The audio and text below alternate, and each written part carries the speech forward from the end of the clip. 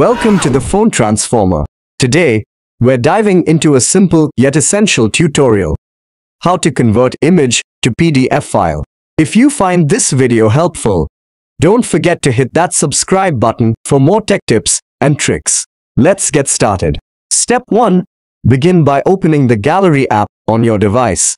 This is where all your images are stored and organized. Step 2. Browse through your gallery and click on the image you wish to convert into a PDF file. Make sure it's the right one. Step 3. Once the image is open, look for the share icon. It's usually represented by 3 connected dots or lines. Give it a tap. Step 4. A menu will appear with various options. Scroll through until you find the print button. Then tap on it to proceed. Step 5. You'll now see printer options. Here, you need to select Save as PDF instead of choosing a physical printer. Step 6. After selecting Save as PDF, an icon resembling a PDF will appear.